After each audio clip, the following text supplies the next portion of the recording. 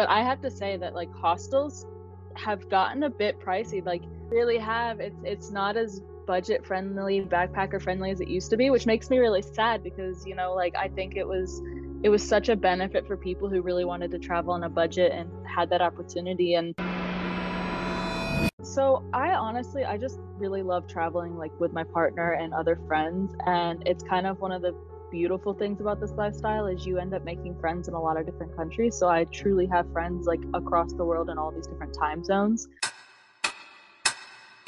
And the universe just kind of gave me a little bit of a helping hand actually, and had some brands reach out to me and wanted me to shoot content for them. And they're like, hey, would you like to come and like write a review for us on your website? It's a great big world out there, and there are some incredible people, amazing cultures, fantastic experiences. Welcome to the Winging It Travel podcast with me, James Hammond, where every Monday I'll be joined by guests to talk about their travel stories, travel tips, backpacking advice, and so much more. Right now, I'm taking the podcast on the road travelling with me, so tune in every week for short form episodes detailing all my travels alongside my Monday guest episode. Are you a backpacker, traveller, gap year student, or simply someone who loves to travel? Then this is the podcast for you. This is a casual, informative podcast designed for you to inspire you to travel. There'll be stories to tell, tips to share, and experiences to inspire. Welcome to the show. Let's get into the episode. Hello and welcome to this week's episode where I'm joined by Bri West, who is a sustainable travel blogger, digital nomad coach, and a content creator. Bri runs the travel brand Travel Munchers and likes to focus on sustainable travel and digital nomad life. Today, we're going to talk about all of that and, of course, some travel. Bri, welcome to the show. How are you doing? I'm great. Thanks for having me. I'm really excited to be here. Yeah, look forward to this chat. So tell listeners, where in the world are you based right now? And we'll go into some backstory in a bit. Okay, cool. Right now, I'm actually in Austria. So Austria has been kind of my hub or my base for the last 7 years. You know, I'm American, so, you know, home is the States, but Austria has kind of been my second home, and this is kind of our return to spot. Okay. And is there any reason for that? Yeah. So I moved over here 7 years ago, actually, to get my master's degree, which is how I ended up in Austria originally. I loved Europe. I didn't really feel like going back, so I found a way to stay. And then I met my partner, and he's actually a professional hockey player. So I kind of move around with him for the season, and then we travel during off season, or I travel during the season when he's busy. But his parents are also based in Austria. They're Hungarian, but they live just outside of Vienna. So it's kind of like our second hub with his side of the family. So do you base yourself in one city normally? So we've had an apartment in Vienna for the last few years. We no longer have it, actually. So we are technically, I like to call it, you know, like happily homeless. Yeah, yeah. Tell me about it. Yeah. I think like getting into the lifestyle, I really needed that home base and like a place to return to. And I think down the road, I'll want it back. But, you know, like with his hockey season, we're usually in a place for anywhere between 8 to 9 months in the year. Then we go back to the States and visit my parents for a month. Then we're back in Europe for another month. And then we're traveling the rest of the year. So it kind of like there was really no point in having a apartment anymore. So that's kind of how we decided to give it up. But, you know, between the States and Austria, we still have bases with our family that we can always return to. Got it. I'll come to more details about how you do that later. But first, let's talk about US. So you grew up there. So you can tell listeners, whereabouts in the US did you grow up? I grew up in South Carolina. So I was actually born in Georgia, but we moved when I was about 2. So South Carolina has always been home for me. However, both of my parents are from Michigan, and my whole family's up in Michigan. So we did an annual trek up there when I was younger. So that was kind of our big trip of the year that we tended to do, and sometimes we did it twice a year, but so South Carolina is really home, and that's where I still go home to now. Okay, and just for my listeners who are not US based, whereabouts in the US is that? Southeast, so right above Florida and Georgia, like right on the bottom part. And you have a coastline, right? A little bit of coastline? Oh yeah. Okay. Charleston. Myrtle Beach. Yeah. Yep. And my aunt lives in Charleston, actually, so it's great. Well, apparently it's supposed to be one of the nicest places to visit in the US. It's beautiful. Like it's an absolutely lovely, lovely place. So I mean, I've been really fortunate that I've had, my aunt living there for so many years. So Mm, I was able to always go visit her and stay with her and get down there at least once a year as well. So yeah, I highly, highly recommend Charleston. nice. Okay, that is on my list actually. In fact, I've had two or three people mention that on the podcast so far. Yeah, and I've got some listeners from there as well. So yeah, place to go. Okay, so I'd like to delve into like travel. Where did it come into your lives? Early doors, did you always know, or were you interested in travel, or was there a trip that maybe ignited the passion, or was it a slow burner throughout, like maybe adulthood? I think I was always really interested in it and I wanted to do it a lot. However, I was in a ton of different sports growing up. So most of my travel was actually, kind of based and surrounded off of trips for that. It was, year long and from one sport to the next type season. So I didn't have a Hmm. lot of free times. And we didn't do a whole lot of traveling internationally as a family or anything. But I remember my parents going on a few trips for, like anniversaries or something like that to like beautiful places. And I was just like, wow, I can't wait to go there one day. So yeah, I didn't really get to travel internationally much as a kid, but like it was something I knew I always wanted to do. In university, I worked really hard and I actually graduated early and I really wanted to take a year off because I could not study abroad as someone who was on an athletic scholarship. You weren't allowed to take the Ah, year to okay. travel. Yeah, it Yeah. was unfortunate. I really wanted to do it, but we were in training year round, so it's kind of the same thing. Sports always took up most of the year. But I wanted to take a year abroad before doing my master's degree, and my parents love them, but they were like, "No, get a job." Oh, okay. So I ended up working for a year like in my college town and then I applied for my master's abroad, got accepted, and the next thing I know, I'm on a plane to Austria, and it's been over 7 years now. So they may be slightly regretting not letting me take that one year because it's turned into seven now with no end in sight. But for Mm. me, it's worked out great. Yeah, they tend to work out in the end. It's Yeah, weird we how got these there. decisions, the quirks, like them saying no, now you're here. Like if they said yes, you might be somewhere different now. Like you can't really analyze Yeah, it. Yeah. I have no idea. Maybe to be fair, like maybe I wouldn't have come back though. So I think it Mm. probably worked out for the best. I still got my degree, I still got the experience, and then I had the freedom to kind of choose to stay over in Europe. Nice. Applying in Austria for your masters, did you apply to other countries in Europe? Um, no. So I actually had visited Austria when I was 14. It was the first like really big international trip that I did. I actually attended the Junior Olympics. Oh, Part wow. of the yeah, part of the People to People Sports Ambassadors program is how I got my foot in the door with it. So I actually came to Vienna, Austria for that when I was 14, 15. And I had learned a little bit of German. I will tell you right now, it's not the same German, but I was really confident about the fact that one, I had been here, two, I'd really liked the city, and three, I thought I knew the language, so it just made sense. My studies were in English, so it wasn't, going to be overwhelming or anything, but Hmm. at least it just made sense. And it also was like a really strong program. I mean, I don't know how many people know, but like psychology, Sigmund Freud in Vienna is a really big thing. So it was a strong program and it was just something I was really interested into. And yeah, so I think I just got really lucky that I was like, nope, I'm applying to this one, and I got accepted, and I'm on a plane. Wow. Okay. I'm gonna have to ask, sport wise, what sports did you do?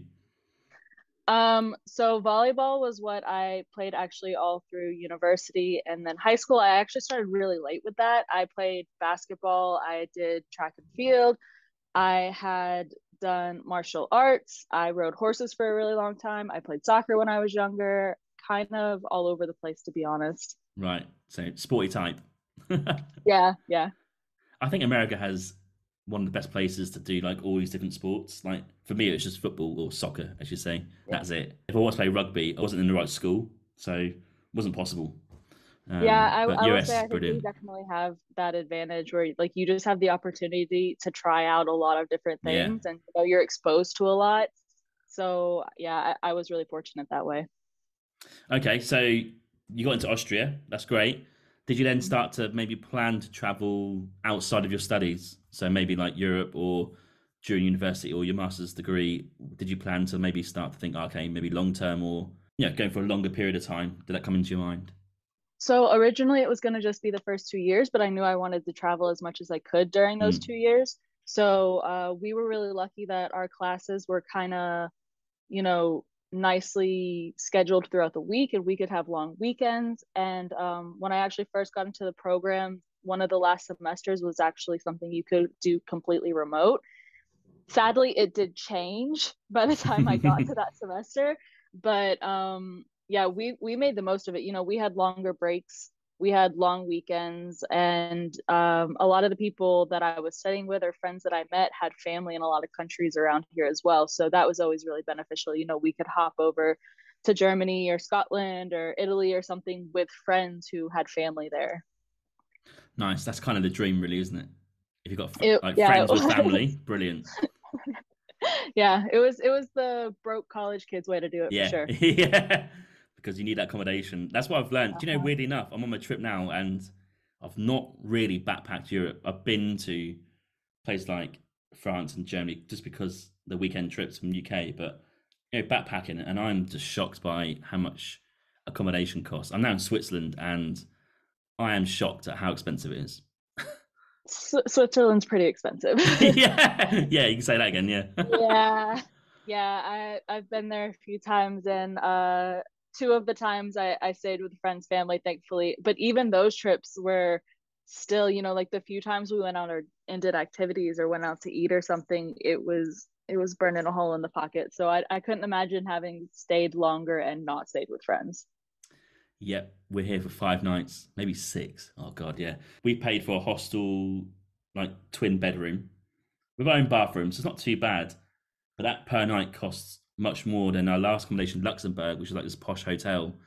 Mm. Just because there's not much accommodation in Luxembourg, and the difference in price is quite big, but the difference in the quality of the room is huge. It's Oh, of crazy. course, of course. But I have to say that like hostels have gotten a bit pricey. Like They have, yeah, yeah, yeah. they really have. It's not as budget friendly, backpacker friendly as it used to be, which makes me really sad because, you know, like I think it was such a benefit for people who really wanted to travel on a budget and had that opportunity. And I fully understand that travel is a privilege.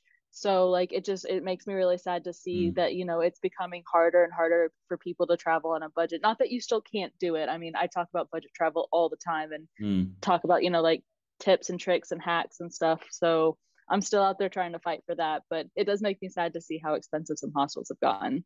Yeah, that's a great point. Actually, I do want to touch on that because I was looking at hostels and I just couldn't believe. I went to Rome last week and I couldn't believe that bed in a dorm is like 40, 50 euros in some places. I'm like, what? That used to be the price for private rooms, Yeah, and yeah. what's Hmm. happened?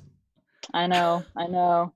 I'm shocked. You are right. It's a valid point. I don't think, especially in Europe, traveling in hostels is budget friendly anymore. It is to a point, but not as much as it used to be.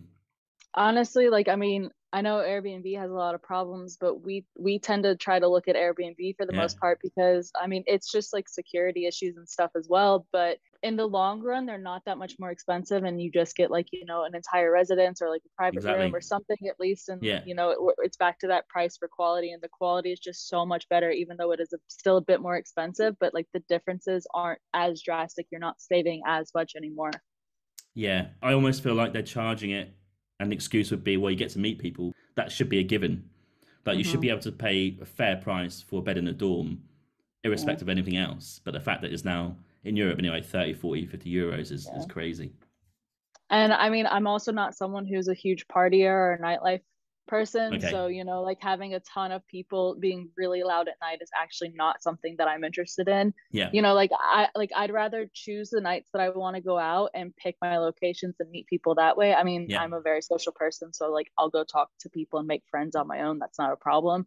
But, you know, like that party vibe is just not something I can do. So if we are looking at hostels, I really try to look for ones that are, you know, not advertised as like party hostels. Yes. Yeah, same. We are the same. I don't mind meeting people and having a few drinks, but Yeah, the party hostels. I just value my sleep much more these days. Oh, 100%. I'm like the day adventurer. Like, let's do Yes, excursions and get out trips during early. the day together. Let's Yeah, come back and have like dinner and drinks, and then I'll go to bed at a reasonable hour. exactly the same for me. We're on the same page. I like it. My partner hates me for it. He is such a partier, and he's had Oh, to adjust really? because, oh yeah, he Oh, is. wow. He loves it. He loves it. But I'm usually like, okay, well, I'm Hmm. gonna go to bed. Yeah. I just think there's such good value getting up early and getting out there for the whole day. I think it's better I know, value. and I also just think the earlier you're out there, like the less people, Yeah. I mean, I get those early mornings can be tough, but having those couple hours where it's just not jam packed and you have places to yourself and you get a fresh start and you really utilize the part where I have energy during the day at least. Mm, I think that's just highly, highly outweighs having a late party night. true. And the next day after that, I mean, unless you're Yep. young and you're good with hangovers, you're going to be kind of ruling a day out. Well, I would anyway, if I've had a lot to drink. Yeah, I think that's another thing is he's immune to hangovers still. So Immune dream. he really is. It's annoying. Yeah. Crikey. I can't deal with no sleep. Oh, anyway, let's not go there. Right, we're going to go into sort of the traveling, backpacking life because I want to know more about your travels and your nomad life and also sustainable travel. So I've got some questions lined up here. But you mentioned in your bio on your website that you love meeting new people and cultures. Where did that kind of come from, do you think? I always have to like preface this with I don't mean any, negative connotations when I talk about this, but Hmm. I kind of come from one of those stereotypical southern towns where everyone marries their high school sweetheart and then, moves into a house a town over and is probably on their like third or fourth kid at the moment. Crikey. Yeah, so like, and I mean, like, I get it. Like, for some people, that's amazing. Like, that's Yeah. what they want out of life, and I'm so happy that they got that. But that was just something that never resonated with me. And I had always wanted to travel, and I would always kind of been like, "There's a huge world out there. I want to see it." Hmm. And it was funny because like all of my friends back then even were like, "Oh, like you're gonna get out. Like you are definitely not gonna stay here." So like it wasn't a new or shocking thing by any means. But I think that it was just, I really wanted to immerse myself with people who have different ideas and different Yeah. opinions and different thoughts. Because, like, when you grow up in a smaller town, of course, people are going to have their differences, but a lot of them tend to have a lot of similar ideas and values and stuff. And I just think it's really important for someone to be able to truly develop their own beliefs. And for that, you really need to be open to a lot of different perspectives. And I think experiencing it for yourself is the only way you're really going to know like what you believe. Yeah. And so for me, like meeting new people from different places was just always so fascinating and interesting. And I always wanted to talk to them about so many things and, hear their opinions or their perspectives on things so I could actually better form my own. And I think it's really amazing to meet people who have extremely different cultural backgrounds and see what life is like for them because you grow up with yours and you kind of think this is the norm, but it's Yeah. really not for so many people out there. And it's just really, really like eye opening. It's the only way to learn, I think, to speak to people Mm-hmm. like that. I agree. Because if you don't, how do you know that yours is the best way or the only way? You'll never know. But then I guess flip that around. Someone could say, "Well, but you're never going to visit every culture," which I get that. That's a fair point. But surely you'd rather have 50 cultures under your belt than just one. Yeah. I don't know. Well, and I mean, and at the end of the day, if you still believe, what you grew up believing, then like more power to you. But like you've Yeah, really solidified that belief. So like now you're not going to have any doubts about it. yeah. And do you struggle to maybe like connect with those people if you still speak to them in your town? Because what I found where I'm from, a lot of my friends don't travel, and it's hard to relate sometimes because they're on such a different path of I think you said kids and marriage and house and all that sort of stuff. Totally different, and it's hard to relate to each other's lifestyles. Do you find that a problem at all, or? I think I was really fortunate that there are a couple families that I grew up with, since preschool and kindergarten, and like the kids were basically my like pseudo siblings. Hmm. And I still absolutely love seeing them and talking to them and watching their lives unfold. Like almost all of them are now married. Most of them have kids. A few, like maybe one or two are still single.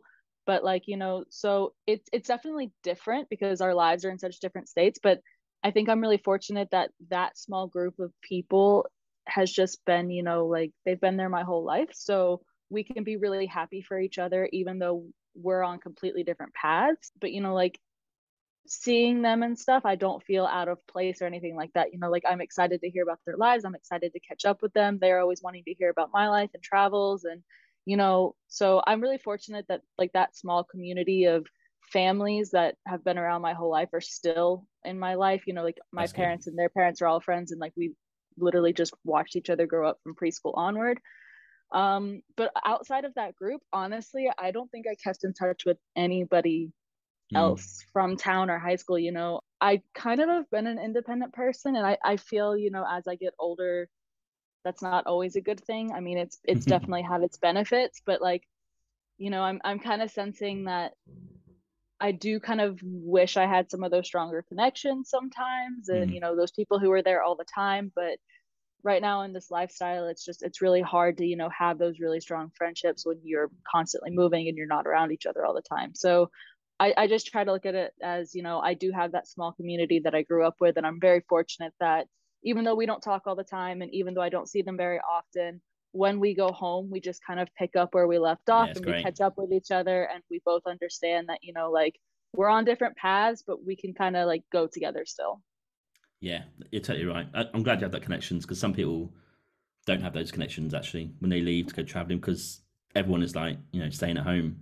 Which kind of leads me to the next question. When you were growing up and you said that people, stay in the same town, which is absolutely fair enough, is even going to another US state, is that even a big thing, do you think? Honestly, like the few people that I've kept up with on social media that I like grew up with, they're still like in our hometown, or they're Wow. still like a little bit away. I don't know that many of them that have moved to even different states. Like obviously there Huh. have been. Yeah. Like of course there have been, and there's a handful maybe that I can think of off the top of my head, but I think we just had like a high school reunion recently, Oh, and okay. there were quite a few people that went, and like I mean a lot of people didn't go, but I know they're still living in town. So it was Oh. really, yeah. So I honestly think the majority of people, at least that I talked to and socialized with, and were kind of my cohort, a lot of them actually still live like in our state, if not within an hour or two away. Mm. Okay. Yeah, because someone said to me who's American that even traveling to another state is quite a big thing to do, let alone internationally, like that's off the scale. If you're in South Carolina, going to New York State, for example, might be quite a big trip. Well, and to be fair, it is like people don't understand. Like over here, that's the same as going from, let's say, France to Norway?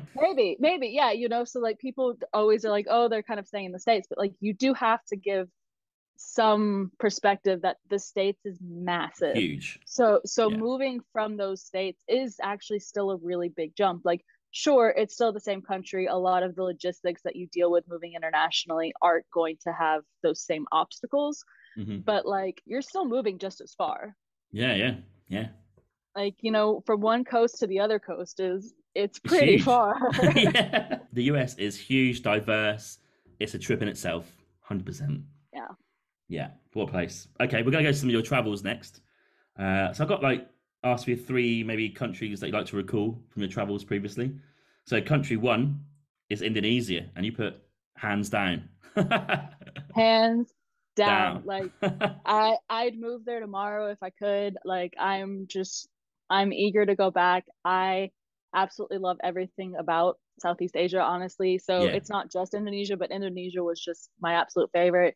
I got to go over to Bali to see a friend that I met in university who's from New Zealand and catch Hmm. up with him. We went to like an elephant sanctuary, and anybody who knows me is like, that's my spirit animal. My like true love in life is an elephant. Best day of my life. But it was just gorgeous. You have the mountains, the jungles, the beaches. You can stay in these luxury villas for the price of a hostel in Yeah. Switzerland. Yeah. Oh Like no. the food is incredible, and Yeah. again it's like it's the same as paying for like a drink or an appetizer over here in Europe. And like the people just so friendly, so welcoming, so helpful. And I also just loved the culture, like learning about it and seeing some of like the more traditional sides. There was nothing about it that I didn't love. I have to say that my friends got food poisoning, so they probably had Standard. a a few bad days, and I was really lucky not to get it. To be fair, they ate sushi at a place that some people said don't eat at. They took the risk and they lost. Yeah, that's a risk you gotta take. Yeah, but that was the only time that like I did a solo trip over there for the 2 days that they were sick. So I was kind of going around by myself, and I felt fine. It was one of the first times I'd kind of ventured out by myself, and everyone was just so nice. Yeah, I don't have a bad thing to say about it. Did you venture to any other islands apart from Bali? No, I was so sad. I met some photographers and videographers, and they invited me to do a shoot, but it was the day of my friend's cousin's wedding. Okay. So I was going to try to meet up with them, and then I was like, no, like it's the day of the wedding, and then that's the day everybody got sick. Oh. So yeah. I ended up being free, but then by that point I was just like, oh, I'm not gonna like try to go catch up with people and stuff like that. So sadly I didn't. So that's another reason like I'm dying to get back there so I can explore a lot of the islands, because I've got a ton of them on my list. Yeah, I've only been to Bali too, and controversially, I didn't like Bali that much, but I'm desperate to go to other places. Yeah. All the other islands in Indonesia. Switch their own. Yeah, I wasn't a fan, but people got different stories. That's fine. But I want to go to like Lombok and then Flores and Java as well. I want to see all these other places. Yeah. Yeah, I'm hands down ready to go back anytime. Yeah, huge country as well, though. Huge. There's a lot of places to explore there, and fairly cheap. Yeah. Okay, country 2, UAE. This past summer, my partner and I went to Dubai and Abu Dhabi. Yeah. And we had a great time. Again, this is kind of to do with, where I come from, but a lot of people were just like, we can't believe you're going to go to the Middle East. Oh, why not?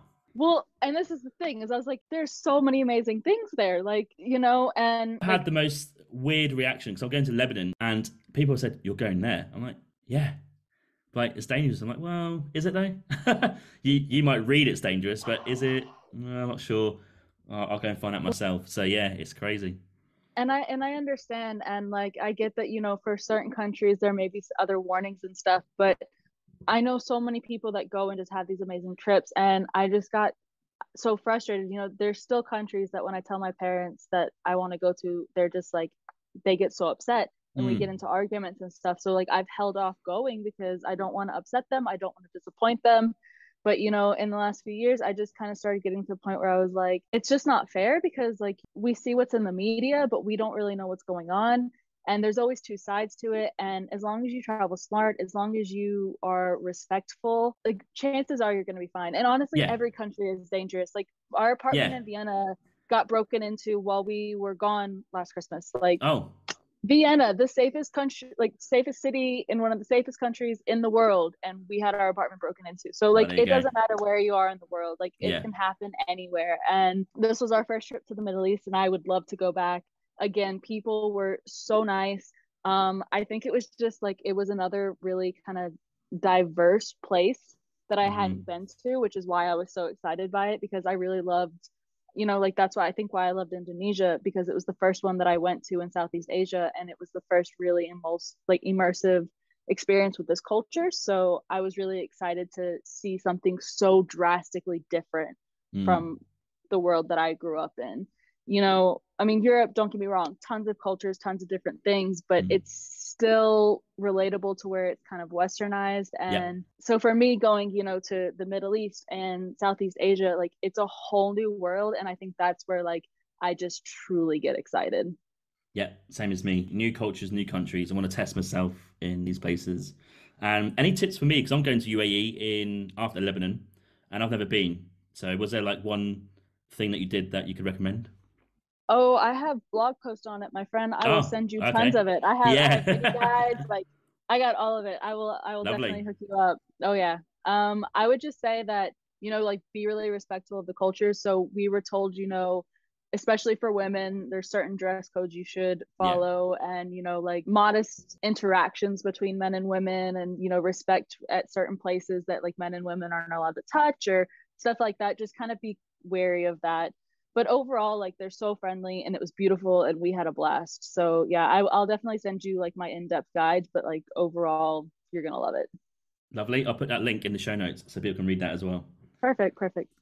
This next country, don't worry, I might have offended you with Bali, but I'm not going to offend you with this one.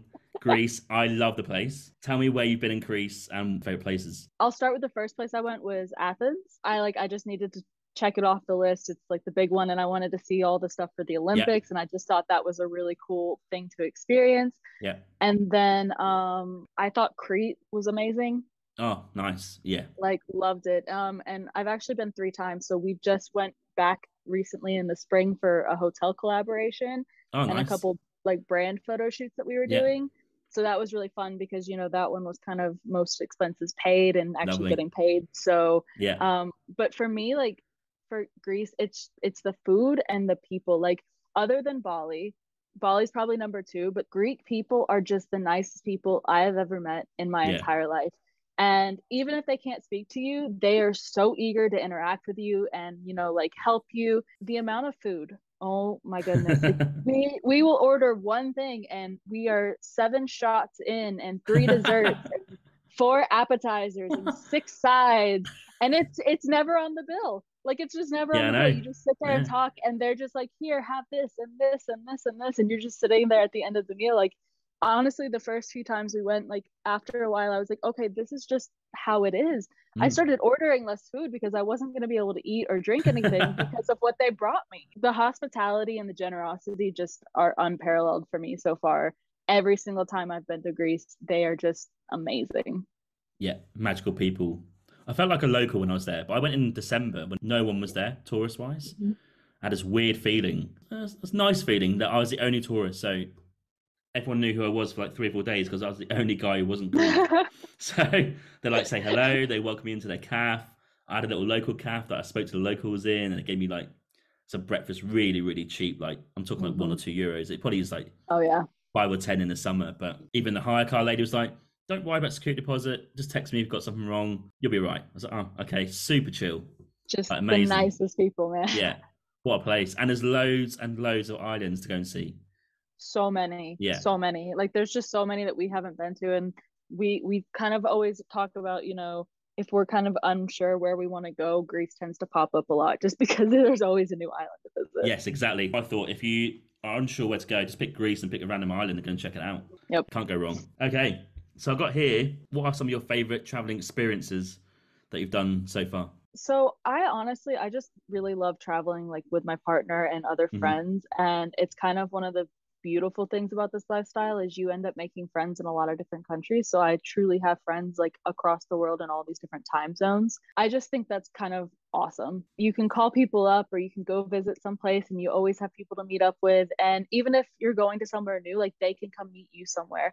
So like I Yeah. mean, like I said, my friend who's from New Zealand and I actually met in the States at university, like we met up in Bali and we're talking about trying to go meet up in Thailand. And it's just really great because you may not see them often, but like that type of friendship and that kind of bond that you have is really unique. It's kind of another one of those like you just pick up where you left off or you kind of keep tabs on each other. But, it's always just really exciting because they're always down for an adventure. And that's just kind of like, the great thing about having traveling friends, I think. That's the friends you need. Yep. Yep, for sure. Okay, and I also asked about some of your activities, that kind of coincides really. So you listed a Mhm. few here, quite a lot of animal related activities. Yes. So this is a big, big thing. I am a huge advocate for animal rights, and this goes a lot into like my sustainable travel and ethical animal tourism. And this is something I'm actually working on. I'm writing a whole ebook on sustainable travel, and I have a few articles on like ethical animal tourism and all that kind of stuff. And over the next few years, like I'd really like to continue to push this because it's just something I care about so much. A lot of the times people don't even realize that they're engaging or supporting unethical practices. Yes. It sometimes it's really hard. Like I'll admit I've been to ones where it looked fine online or I thought I had done the research and then when I showed up, I immediately saw red flags and Yeah, had to same. leave. And Mm. it's such a bummer because like you've spent the money, you were excited for the experience, but then when you see that like it's not an ethical place, like you're just like, I can't support this, I can't, go in here and stuff. So yeah, I would say that like working with, actual sanctuaries and rehab centers or rescues, that kind of stuff has been really big highlights for me because I still get to have these experiences, but I also get to support companies who are actually trying to push for like animal rehabilitation, animal welfare, they're trying to promote people to like learn about the animals and save species who are endangered and stuff like that. And I just like I absolutely love those experiences. So they're very high on my list. Okay. Yeah, it's great work. I think it needs to be out there more. Yeah, I will honestly say that a few years ago, like I think what really sparked was the dog meat trade and the festival that Oh, happens in China and stuff. China. And so yeah, when I first heard about it, I physically just bawled and bawled Yeah, and that's bawled, grim. and I was just like, I think it was just kind of one of those light bulb moments in life where I was just like, something affects you that deeply. I just kind of was like, okay, like what can I do? And I Yeah. think that kind of helped to spur my passion to try to figure out, like how to do all of this traveling and these things, but do it sustainably and ethically. Yeah. I kind of cringe at myself really because I done one in Thailand, this elephant tour.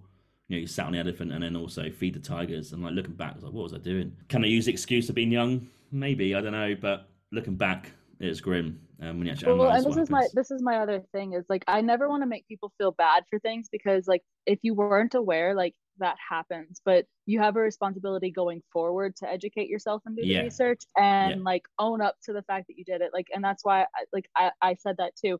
I've been there. I've done it. I've looked back and I'm like, you know what? I made these mistakes, but like I own up to it. And now like I've really focused on devoting myself to I always do the research. And if somehow it still gets by me, if I show up and it's not what it should be, leave, walk away, don't support them. Yeah. Great point, Nat. One other thing I want to quickly question: four wheeling in a desert. Where was that? Dubai. Oh yeah, Dubai. the, Okay. the Cool. sand dunes. Yep. Yeah. Go on like the dune bashing. I get motion sickness, by the way, so the dune bashing got really intense. Uh, we sat in the very back seat, which was just the stupidest decision. But we got in, and there was like this family, and these kids wanted to like go to certain seats, so we offered to move for them. I should have been like, "Ooh, Yeah. major motion sickness, car sickness person," but Yeah. they were excited, and like my partner is also just like the nicest person, like most generous person. He'll give you the shirt off his back, like anything to make other people happy. So I knew he would have no problem moving for them. And I was like, all right, well, I guess we'll get the whole seat to ourselves in the back. But no, it was a horrible, horrible decision. Even after we got out, like I was still nauseous for so long that like I had to sit out when they were sandboarding and stuff.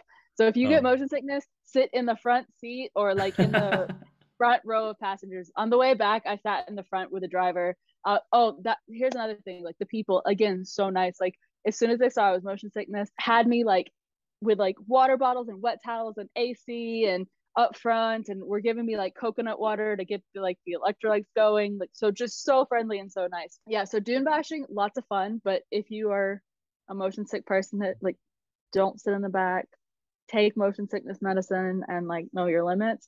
But like there's so many other things you can do. So like we went four wheeling, there's ATVing, you can go sand like boarding, all that kind of stuff is so much fun. So Hmm. anything you can do out in the dunes, do it. It's a lot of fun.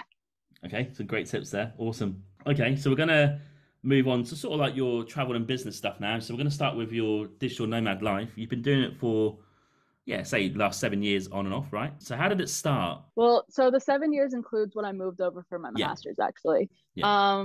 So I moved over, I was studying, I graduated, I decided I did not want to go back to the States and was starting to look for positions here. So my degree is actually in counseling clinical psychology, and the Hmm. Austrian system is completely different, like just very, very different. And it's very difficult to practice the way that I wanted to practice. So I started working at international schools and counseling centers and stuff like that, but I wasn't loving it. Like I was really way more focused on like my traveling and stuff like that. So I actually started my website just as a way for friends and family back home to be able to keep up. Yeah, I'd get a lot of text messages being like, "Hey, what are you doing now?" And I realized I was answering the same question about 11 times. yeah. It happens a lot. And and I thought, "Hey, like what if I just made like a random blog and Yeah. posted, pictures or something?" So I started doing that. Then it turned into a lot of people started asking me about like tips or advice or itineraries or something. And then I was like, "Oh, okay, well, maybe I'll start like writing reviews on the places I go." Yeah. So I just started writing reviews and kind of naturally like writing out my itineraries and recommendations and stuff so that I could just kind of send a link over. I wasn't really focused on making that a business at the moment, you know, but then someone kind of introduced me to becoming a travel agent. Okay. Yeah. And I got certified as an independent travel agent and did that for about a year and a half. Was doing that simultaneous while I was still working. But it kind of gave me a different perspective on like how to help people. And I was doing that remotely and everything. So that was kind of nice. And then COVID hit. Wow. Yeah. And life got pretty grim. You know, the overworked, underpaid, couldn't do anything with your life other than work. And the worst part was my partner was actually in a different country. Oh.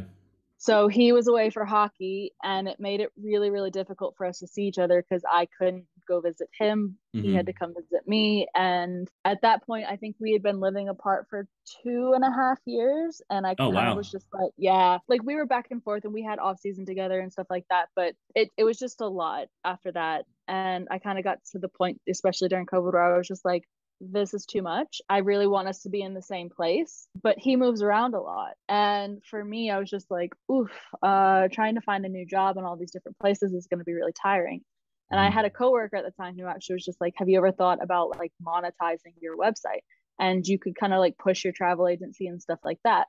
Yeah. And I was like, oh, you know, like this is a good idea. So while I was finishing up my contract in the school, I started actually studying how to like work on my website and what kind of things I'd like to do there. And the universe just kind of gave me a little bit of a helping hand actually, and had some brands reach out to me and wanted me to shoot content for them because they had seen stuff that I was just posting naturally on my website and on my social media. And they're like, hey, would you like to come and like write a review for us on your website? Or hey, could you come and post some pictures on your social media and then like maybe take some for us to use on our website? So I kind of got the content creation reverse way. A lot of people, you know, like they're Yes. like, oh, that looks cool. I Yeah. actually had it happen completely backwards. They kind of reached out to me and I was just like, oh my gosh, I have no idea what I'm doing, but this sounds like Yeah. fun. Yeah. We'll give it a shot. And so after those first few, I was hooked. I loved it. I mean, my dad was a photographer. I love photography.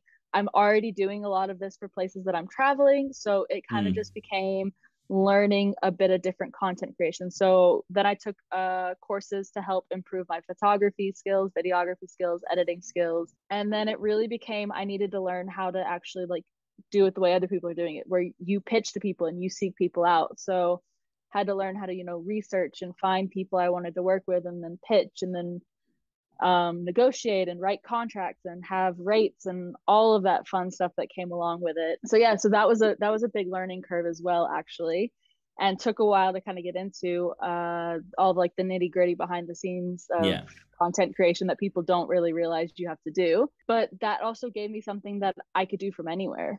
You know, so working on my blog as a travel agent and content creation, I could do it anywhere. So I could move with my partner. And so for the next year and a half of doing that, that's kind of what I was doing while I was moving with him. Then I had a lot of people kind of start reaching out to me once they saw that I was working with brands and hotels and stuff like that. Just being like, how are you doing this? How are you doing this? It was kind of similar to the website creation. I just realized that I was having enough of these things that I was just like, how can I make this easier for them and myself? Okay, what if I make like a course? So I thought about making a course on like how I did all of this.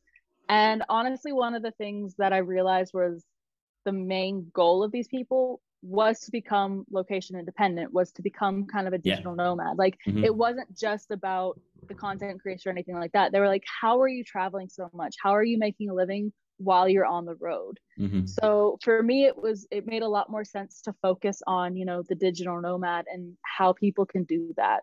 So I sat down and created a course basically that helps people from start to finish, from zero all the way to full-time nomadic lifestyle.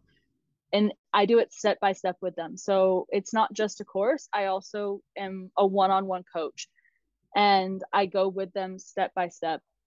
Every single student of mine gets, you know, one-on-one help and personalized plans. You know, like they go through the course like everybody else, but each one has, you know, very specific things that is, you know, it's very personal and individualistic to them. And I absolutely loved it. Like I just like I can't even express how much I love this part of my job. And it's kind of been my baby. So don't get me wrong, I love content creation. I absolutely love all of those trips and stuff. But when I created a course and I watch other people come back to me and they're like, Yeah, this yeah. has changed my life. Like I'm having the freedom to do this. Like this course is amazing, and just seeing how happy they are, because I know how unhappy I was when I had to work in a place that I felt undervalued, I felt underpaid, I felt overworked, I felt restricted me in so many ways. And having the freedom to be like, hey, I need to go to the grocery store, or I would like to work out, or I need a doctor's appointment. And I don't want to have to ask permission to do these daily necessities. Or, Yeah. like I had a Grim. coworker who had a family emergency and had to fly back to the States and could stay for a grand total of like 48 hours because that's how Oh, much time they had. Like grim. I think that was another really big like point for me, that I'm not okay with not having permission to do the necessary Yeah. things of my life. And I just truly don't understand the work until you're 65. Like who wants to go skydiving and bungee jumping and RVing in the desert at 65 years old? Like more power Exactly. to them if they are. Like, you know what? If there's some 65-year-olds out there doing this, I mean, that's a fact. You might not make it. and So, that's true too, but like honestly, I just don't know if whether you make it, if you make it, like I really hope you guys do, but like if you make it, like are you really going to be wanting to do these things at 65? And exactly. the quality of life is now, like the time to do all of this is now, and I can always go back and do other more normal traditional roles if I have to later in life. I mean, like sure, maybe I'll be what other people consider a little bit behind the curve, but I will never get this time back. And for me, this is when I want to live my life, and I've just never been happier than I am doing this. I couldn't imagine going back, honestly. And it's amazing that you're helping people with the academy. I'll grab the link and put that in the show notes for sure. And that's linked to your website, isn't it? Travel Munchers. Yep. Yeah. So that has everything from your academy. I guess your blogs are on there, your social media contacts, all that, and maybe a contact form as well. Yep. Is there anything else that we should know about on that website? So I have obviously like my actual website, but I have like a landing page website Yeah, actually that yeah, I send to yeah. people, and that's the one that has All links. my like my Calendly if you want to schedule a call, so we can kind of, I always like to schedule a call with people before we get into the academy, so I can kind of Yeah. really get the perspective of what they specifically need, because everybody's journey is obviously quite different, and I really like to get a feel for that kind of before we get started. So or if they just kind of want to be like, hey, I'm not entirely sure, maybe we get on a call kind of a thing. So I have my call, I have my website with all of my articles and resources. I have my portfolios for brands, hotels, that kind of a thing. I have all of my socials linked. Yeah, so that's all kind of on one landing page. I'm going to put links in the show notes for that. Some quick fire questions. Some of the highs and lows of that lifestyle, digital nomading. Yes. So I talk about these in the academy as well, because I always value transparency and I really Yeah. want to be realistic with people. It's not all sunshine and rainbows every day. Like, don't get me wrong, there are a lot of benefits, but everything in life comes with challenges. And one of the things we talked about earlier was a bit of loneliness. Yeah. Of course, you make friends, and it's a beautiful, beautiful thing to have friends all over the world, but you're constantly moving, so it is really hard to maintain long-term friendships that are really true deep connections. And like I said, you're gonna miss out on things back home, like the amount of engagements, weddings, bridal showers, babies being born that I have missed. Yeah. It's sad, like it's really sad to miss all of that. So like I truly try not to take for granted the time that I am home and I get to see people and spend it with them. At the end of the day, like this is what it kind of costs to have this lifestyle. And for now, the benefits outweigh that. But it is something that you're going to struggle with. Like you're going to struggle with loneliness. So I have a lot of resources to kind of help people fight off that and try to, deal with that, because it is something you're going to face. It's something that's going to kind of come back, but there are ways that you can combat it. But you have flexibility. So if you have to go home, you can. Exactly. That's a key point. I think being Oh yeah. location independent is one of the highest things you can achieve, because all you need is internet. And that's Mhm. pretty much across the world there. to an extent. Yep. If there's ever a reason that I have to go home, I can go home, and it's not going to completely disrupt my life anymore like it would have. Like I'm not going to face losing my job. Like we were actually threatened to lose our jobs if we went home for the holidays or something during COVID times. And that I think that was another part of my like breaking point. Do you know what I don't understand? There's someone making that decision. I'm like, why are they not thinking, yeah, this sounds a bit shit? Like, why are they not thinking that? Well, and for me, it's just, Oh, it was I don't just mind understand. boggling to watch like what my colleague had to go through just to go home to like Yeah, for a family emergency. And yeah, I think that was a really big one for me where I was just like, no, something's got to give because I can't live my life just always constantly worried. Like, am I going to get fired? Am I going to lose this? Like, do I have to make the decision between being able to pay my rent and eat? Or, being able to go home and see a family member who needs me to be exactly. there. Like, nobody should ever have to make that decision. No, dictated to by a person and or company. Nah, Mm-hmm. it's not for me either. I'm kind of on the journey of trying to figure that out too, like of how can I make an income on the road. That's kind of the journey I'm on now. Also, I want to very quickly touch on, you also blog about sustainable travel. Already mentioned it a little bit previously. What is sustainable travel? Because the reason I asked that, I went to a panel a few months ago about Pakistan travel. That question came up about traveling to Pakistan. How can they make it sustainable? And I said this before in the podcast. This guy just went first and said, well, you can't, because if you want sustainable travel, you just don't do it. I was like, oh, I see where he's coming from. He's a nature photographer, so he's like, well, we shouldn't be there. But like realistically, people want to travel. So I'm like, oh, where's the middle ground?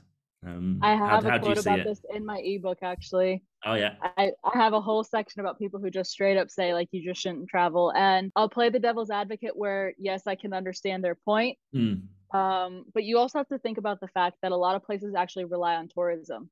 yeah, Like, that's where all of their money comes from. So if tourism just completely stopped, these places wouldn't survive. Locals would actually suffer. exactly. So cutting tourism out completely is actually not the solution because huge populations in the world truly like tourism is one of the top 3 industries in so many different countries that Hmm. it's just not feasible, it's not realistic, and in the end it actually wouldn't help. So there's a lot of definitions and different ways that people describe it. However, the basic premise is that it means to leave behind a positive impact. You have a smaller energy footprint and you influence progressive change before, during, and after your travels in the environment, culture, and location. Mm, So focus on what you can do to help those people. Like some of the things that I always talk about is support local businesses.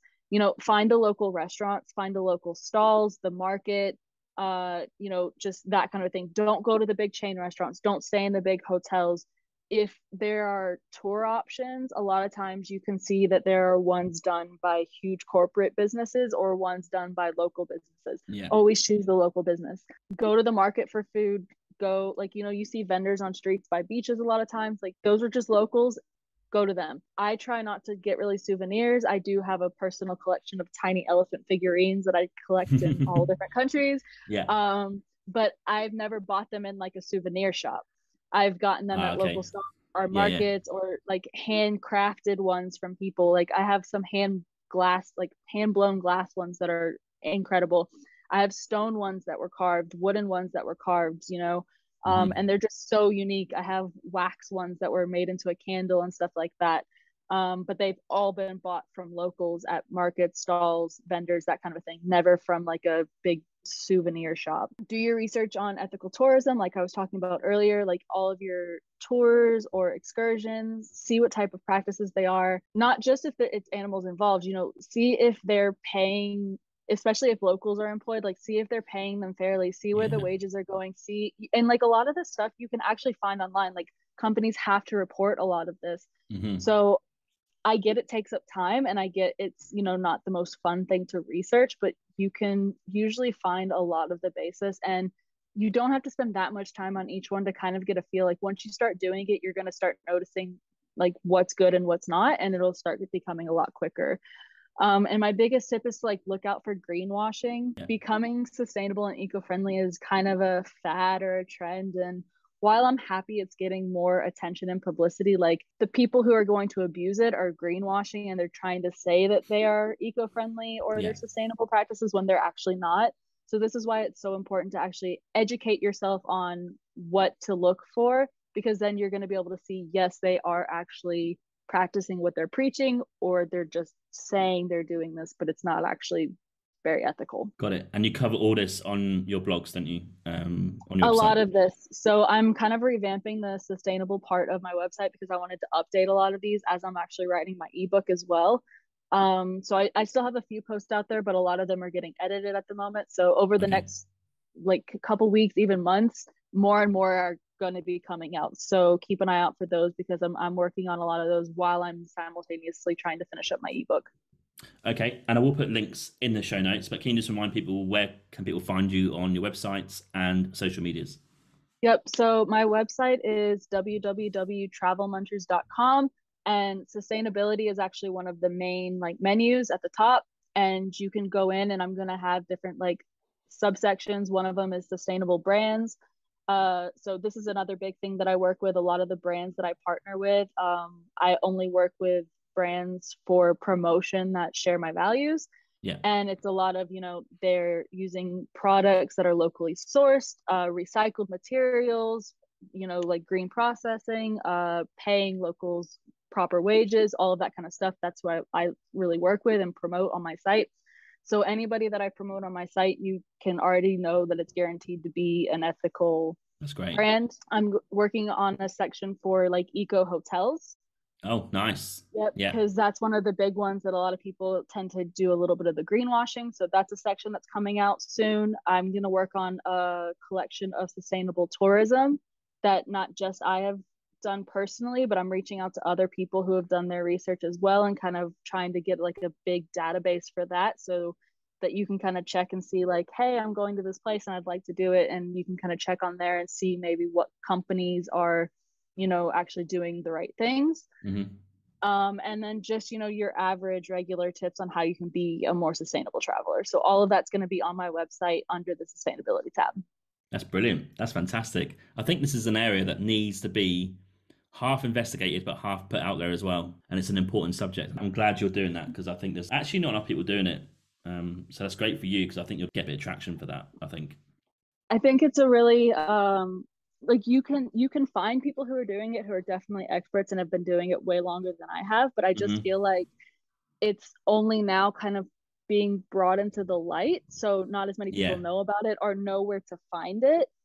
So that's also another one of my goals is try to find a lot of those experts and also help bring their stuff to the light because they've been doing it for a long time, so I want to make sure that their knowledge is also shared. And I mean, like everything else, like it's always going to be changing. It's always going to be kind of growing. So like we're going to have to keep updating our own knowledge and our own resources. Yeah. So like it's never going to end really on the information that we're going to get. And we're going to have to constantly update it.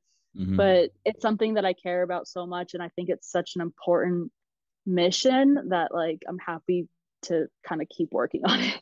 No, fantastic work. Yeah, I'm glad you're doing it. That's awesome. So we're going to finish the episode with my quickfire travel questions. These are normally random and kind of just made up on the spot. The first one is going to be... Hey, yeah, just a quick one. I just want to say there are many ways to support this podcast.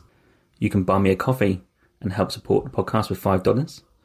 Or you can go to my merch store with the affiliate link with TeePublic, where there's plenty of merch available to buy, such as t-shirts, jumpers, hoodies, and also some children's clothing. Thirdly, which is free, you can also rate and review this podcast on Apple Podcasts, Spotify, Podchaser, or Good Pods. Also, you can find me on social media on Instagram, Twitter, Facebook, and TikTok. Simply just search for Winging It Travel Podcast, and you'll find me displaying all my social media content for traveling, podcast, and other stuff. Thank you. It's travel question time. How many countries have you traveled to? Oh my gosh, I have no idea. Like I have a map on my website where they're colored in, like in the 20 something. Like I know the cities are close to 200. So like that's another thing is like we try to go to as much as we can in a country. So we've probably been to Italy 12 times. We've probably been to Greece 6 times. We've probably been to Spain 8 times. So we tend to kind of go back a lot of the times, especially depending on where we're located. It's my goal to always try to go to like 1 or 2 new places in a year, but a lot of the times, depending on where hockey season is, we are closer to a country, you know. So like this year we went to Italy quite a few Yeah. times because we're so close to it. My partner and I actually realized that the first like 5 times we traveled together, or no, sorry, like the first like 6 times we traveled together, 5 of them were to Spain, and we didn't even notice. Like we just kept going back Nothing to wrong with Spain. that. So yeah, I would say high 20s for the countries, but like over 200 something cities within those. So like we kind of go back to a lot of them. I'm knocking off 3 new ones this year though, so I'm really excited about that. That's one of my questions, so hold fire. Okay. Okay. Of the countries that you mentioned, the late 20s, what three are your favorites? Indonesia, hands down, top my favorite. Yeah. The UAE and Greece are pretty up there. Yeah, like Oh, I, okay. I Right. like yeah, I mean, like, okay, I liked Russia. I adore Italy. Obviously, we've gone to Spain so many times. Um, but no, I think I'd stick with those three as my top three, actually. Okay. Interesting. Sometimes people pick them just because they're got different experiences, but maybe not the favorite overall. But okay, that's Yeah, cool. no, Indonesia's number one. Always will be number one. I would be shocked. To be fair, though, if anything is gonna happen, it's gonna be this year at one of the three that may dethrone it. But we'll see. Well, the next question is three countries that you've not traveled to that is next on your hit list. So you can go. Amazing. Okay, so I'm going to Zanzibar and Tanzania in 3 weeks. Yeah. I have a friend who's opening her Airbnb, and I'm doing a couple hotel collaborations and brand collaborations while I'm there. Yeah. So that's number one, and I'm so excited.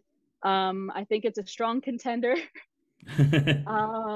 Number two is we're going to Madeira, the island of Portugal that's, yeah. you know, closer down to Africa. Mm-hmm. Also, I think just a really, really strong contender.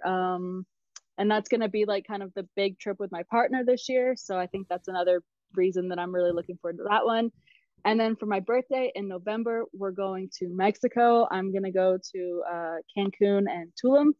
And I've always wanted to go there. I mean, like, I get it's quite touristy now, but also it's one of the largest digital nomad hubs. And I would really like to go and just work on so much digital nomad connections, networking, content creation for that, and like try to reach as many people as I can and meet a bunch of people there, because I'd like to actually do some interviews with other digital nomads as well, for my site, and kind of get all of their information and try to kind of, you know, build that network and database for them as well. So yeah, I think that one will also be great. And I'm going with my parents, which is really special because it's a big birthday and it's just going to be me and them, and only child. I'm very, very close with my parents. So I'm pretty excited to go on this. So those are my three big ones this year that I'm really excited for. Great three. Okay. And I know from your website name that you're a big foodie. So 3 international cuisines that are your favorites. Oh, okay. Number one is probably Russian food, which is so like, wow, unique. Yeah, I love it. I mean, like the Russian dumplings, they have this like cheese thing that's called saniki, which is delicious. Like borscht. I love Russian food, and I think I had a very privileged exposure to it. I dated a Ukrainian whose family was all in Russia, and I had the opportunity to go to Crimea. We were on a yacht. I don't know how to say this any other way, but we were on a yacht. And they had like personal chefs. So the food that I was exposed to was obviously just like top notch. And I think I just fell madly in love with it. And then when we were back in Moscow, like all the restaurants, it was incredible food. And then I had quite a few Russian friends in Vienna, Austria as well. And, you know, like their families would cook food. And there was one restaurant in Vienna, and since then it's closed down. And I'm so sad because I wish I could recommend it to people, but it's not there anymore. But I think just having a lot of Russian friends whose family cooked as well, I got like the authentic cooking. So I fell in love with Russian food. I gotta say, it's delicious. Okay. And 2 and 3? Oh my goodness. Okay. I hate this question because I love food so much. Okay, I cannot pronounce them, but the donut balls that you get in Greece. Oh, yeah, I don't know what the name is for that, but I can visualize them. Yeah. Well, you know, it's like a fried donut ball, and they have all the different ones, and there's like a lemon one, a cinnamon one, a sugar one, like all these things. Those were just also amazing. I never had one that wasn't delicious, and I like sweets, but like it's pretty impressive when the sweet can actually rank high on my list. Mm-hmm. Just because for me, like really impressive food always tends to be savory. I'm Savory. not Yeah, sure. yeah. Yeah, I'm not Yeah. sure why, but it just is. But those things are just out of this world incredible. So yeah, I would say that's probably number two. Pick a country. Let's see if Thailand. I've been there. Oh, okay. I mean, I love all Asian food, but like fresh, like fresh, like fish that I had there. Oh, I don't know the fish. I wish I knew the fish. That was the biggest problem. Yeah. I couldn't tell you what it was because I can't read the names, and like when they were trying to explain it, they didn't know the English name for it. So it was just one of the most delicious fish I've ever had in my life, and like all the seafood there. So like I like squid and octopus and all Mm-hmm. that kind of stuff. So I'm very pro seafood, and my partner unfortunately is not. It's more rare that I get to eat it now, but if we make it back over to Asia, he's gonna have to try some because Oh, the got to. quality over there is just Oh, and it's fresh. All the food's fresh. It's exactly incredible. so good. What an area. Okay, a few more questions. What about a best beach that you've been to? Oh, there was one in Greece that I absolutely loved. It was actually Crete. It's Hmm. called Vi Beach, and it's like one of the only natural palm tree reserves. Oh, And they also wow. have like big cliffs that you can walk up, and so you get like all of the views, but then Huh. like down on it, yeah. I think that's probably one of the best ones I've been to so far. Sounds incredible. Um, I'm really looking forward to going to Madeira though because of the black sand beaches. I have not made Yes. it to a black sand beach yet, and I'm dying to. Mm. And then I also want to go to the pink beaches. So I haven't made it to a pink beach either. So those are two big things that I'm like actually really, really excited for. And I'm going to cross the black sand beaches off this year. Um, Nice. so maybe ask me in 5 months and my answer will change. Okay. No worries. Okay. Do you drink coffee? Love coffee. Okay, so you can pick one city in the world to drink a coffee and watch the world go by. Where are you going to sit? Well, that's two different questions because it's based on coffee and a view.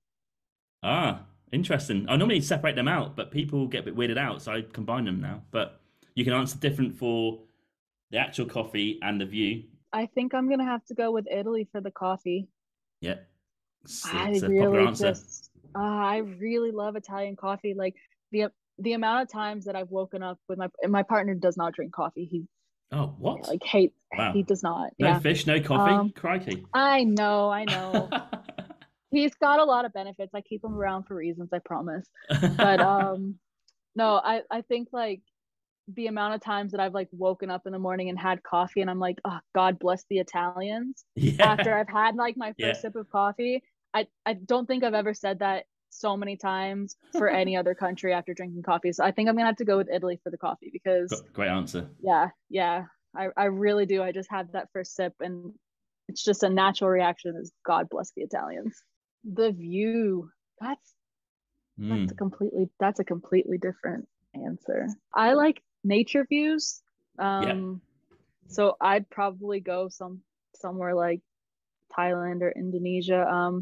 I know what would be my answer. I just haven't made it there yet. It Oh, would go be on. New Zealand. Yeah, it would be New Zealand. Oh, New yeah. Zealand is where I'm fully convinced that I'm actually going to end up when I finally settle down in life. I don't know why. It's just been that way for the last decade at least, where I just have this strong calling that that's where I'm going to end up and be one Mm. day. And I think I'm kind of putting it off actually because I know when I go, I'm just not going to leave. Yeah. And my dream house is a hobbit hole. So like it's tough. Oh, It's I went tough. there and I had no idea what was going on because I'd never seen it. My government was like, "You're wasted here." I'm like, "Yeah, I'll just come along, just look at it." There you Let me pick my jaw off the floor really go. fast. Well, this But New conversation Zealand is was going amazing. really well. We were friends. Yeah, I forgave you for the Bali, but I I'm know. not entirely sure about this one. Yeah, I had no idea. And that Hobbiton pub, I have no idea what that even means. But I had a drink in there. But there you go. I'm, Sorry. I don't have a response that's nice for. But I can respond that I think you're right because I used to live there for a year and I think it is a magical place. There's just one downside for me. The only downside to it is too far. Like from UK, it is the other side of the world. It's a 30-hour trip to get back. It's just Uh, a tad bit of a yeah, nightmare. it's It's like 26, I think, for my parents as well. But the thing is that my dad, I think, has the same passion, like, and that if I moved, he would move. Oh, okay. I'm only child. They've both been retired for years. If you take him with you, God, dream. Yeah. So I think that's one of the few places that I actually would stand a chance that if I'm like, hey guys, I'm moving to New Zealand, that my dad would have his bags packed within the next 48 hours and be like, cool, we're selling the house and we'll see you there. Like, I think it's probably one of the only places that would happen. Fingers crossed that, You'll love it. One day I end up in New Zealand and parents come with me. Yeah, get that camper van out and get driving around. There's no one on the roads. This is the other thing is, like, I have this dream to build I don't know if you know a Vario. It's Mercedes. It's a very boxy but larger scaled, old school. That is my dream car. I laugh because everyone's like, "What's your dream car?" I'm like, "A Vario." Like, yeah, guys, super sexy, but like that's my dream home on wheels. And driving around like New Zealand or even Australia as well I think would just be like the absolute dream. So one day I hope. Yeah, you won't regret that. Okay, and I'm going to finish the episode with my always question at the end is a few lines as to why someone should make the leap to like a digital nomad lifestyle and go and travel and work at the same time. I think I'm just going to kind of reiterate some of the points that I already said, like it's a great big world out there and there are some incredible people, amazing cultures, fantastic experiences. Like the quote, if you don't travel, you only read one page is just such a true thing for me. And I just feel like I don't want to let the world pass me by. So for me, travel is my life. It's what makes life. It's for me, it's living. That is what makes it living for me. But being able to work remotely and doing it while traveling gives you that both like freedom and flexibility, but also stability at the same time. Like I can travel with my partner wherever he needs to go for his hockey season. I can go on vacation anytime I want and not have to completely take time off from work. I don't have to ask permission from anyone else. And anytime I need to or just want to go home and see my family, I have that freedom as well. So for me, it really comes down to freedom, flexibility, and just truly living my life, the way that for me is fulfilling. And I completely understand that everybody has different ways to feel fulfilled, but for me, there's just nothing better yet than having these new experiences, meeting these new people, and really trying to just see as much of the beautiful, beautiful world that we live in. Yeah, I could not agree more. And that's why I quit my job and went traveling. There you go. Okay. Buddy, quit your job. Yeah, just quit your job. Just go and do it. Just do it. Yeah, just do it. We're going to steal Nike's slogan. Someone almost said that as their answer. Yeah, he just said, just fuck your job off and do it. That's all he said. We're going to finish the episode. Thanks so much, Bri, for coming on. It's been a great chat. I've learned a lot. Thanks for making time. And I can't wait to share this episode, but also all your content and links in the show notes, because I think people are going to really benefit from that. Oh, well, thank you. It was an absolute pleasure, and I really appreciate you having me. Thank you so much. Thank you for listening to my Winging It Travel podcast episode today. You can find me on Instagram at James Hammond Travel or Winging It Travel Podcast. You can search for both. I release weekly clips of this podcast episode, as well as photos from the last 8 to 10 years of my travels. You can also follow me on TikTok, Facebook and Pinterest by searching Winging It Travel Podcast. I do release daily content to do with travel and the podcast throughout the week. Also check out my website, jameshammond.org. There's content about myself, my travels, and there's also a newsletter sign up as well as a contact form. Finally, please rate and review the podcast on Podchaser. This is my platform of choice. Alternatively, you can rate this on Apple or wherever you get your podcasts from. This really helps the podcast gain a bit of traction for the future in terms of guests and content. And I'm glad to see that you guys are listening out there, reviewing it and enjoying the content so far. Stay safe, stay humble, keep listening, keep traveling, and I'll catch you soon. Cheers, James.